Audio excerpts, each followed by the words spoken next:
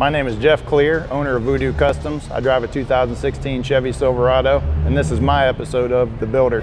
I'm in it just to rewrite history, cause I'm in the mood to label us the leaders of the new school. This ain't for the radio, can't find this on YouTube. This the type of killing that these critics ain't used to. Victorious, victorious, victorious. In this day and age, I got time for innovation, time to be creative.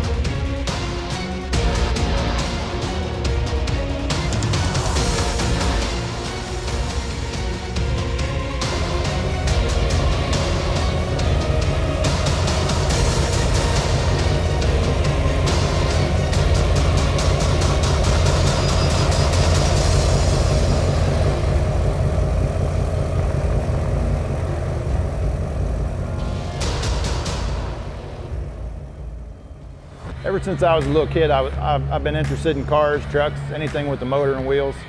Started out going to local dirt tracks, built my own race car, and it just slowly progressed into building trucks.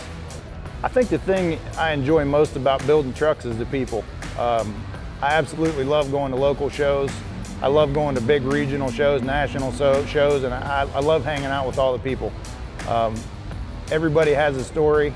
They put their heart and soul into their vehicles, and by talking to people, you really get a feel for why they did what they did and how they did it. My passion started with a 2011 Chevrolet Silverado. I started out with a very basic truck, and like everybody else does, I started to mod it a little bit at a time. I had wheels, tires, and then a little bit of a lift. Then we did step bars, and then we did fender flares, and then we did a tonneau cover, and everything just kind of progressed from there. That truck ended up going through 4 or 5 different stages of what it was, and that truck ended up being my first SEMA build. We took when I was first starting to build Voodoo, I was very active on social media, on truck forums. I was a moderator, and I got to meet a lot of people.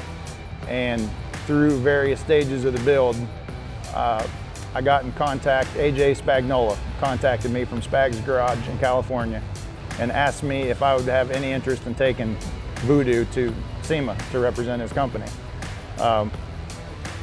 Just about everybody that builds, that's a lifelong dream to have a vehicle at the SEMA show, and it's hard to say no to that. So we tried to figure out how to make that happen, and we did. And from Voodoo, that truck, it was a cursed trip to get to the show.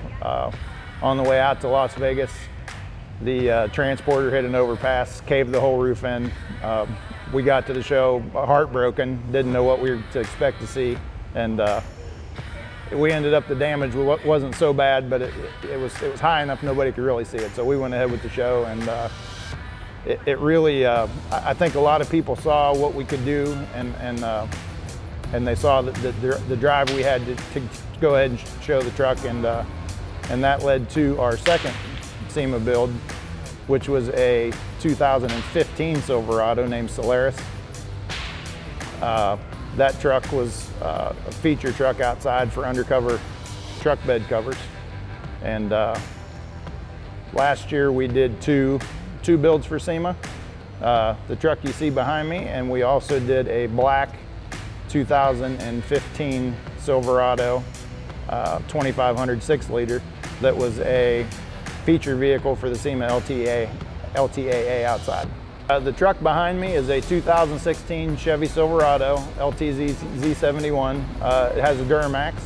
It's completely tuned.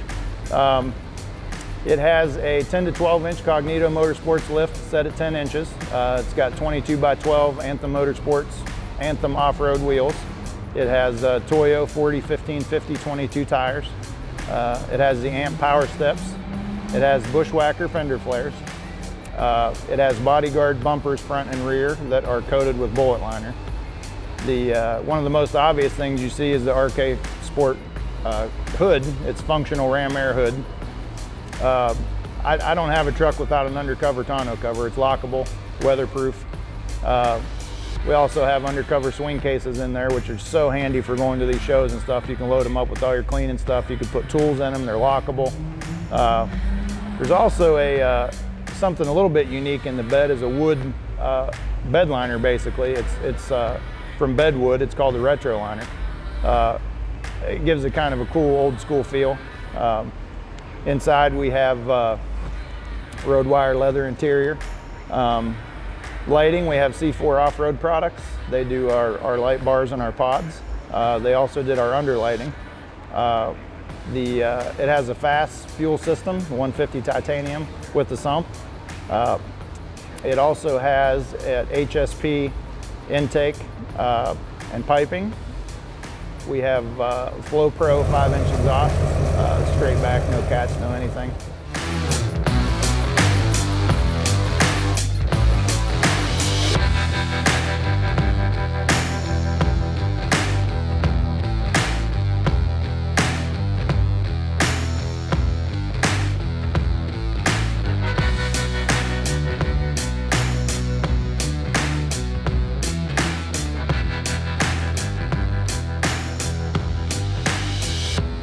I don't know that there was any setbacks on this build. It went really well. We're like I said, our build partners build really good products, and very, very seldom do we have any trouble. Stuff goes together well. Really the only setback is time. Everybody's heard of SEMA Crunch, and you've seen the hashtag SEMA Crunch on social media everywhere, and it's a real thing. You get these parts just a few weeks before that has to go on a transporter to leave to go to Vegas, and you're pretty much crunched for time to get it done. But future plans for this truck, right now it's for sale, but if it doesn't sell, that's fine with me. We're gonna drive it and enjoy the heck out of it, and it's a good time to drive around. We have a 2017 Duramax that's going to be in the bullet liner booth at the 2017 SEMA Show, and probably one of the most special builds I'm ever going to do is a 2017 Silverado that belonged to my dad. My dad just passed away in July, and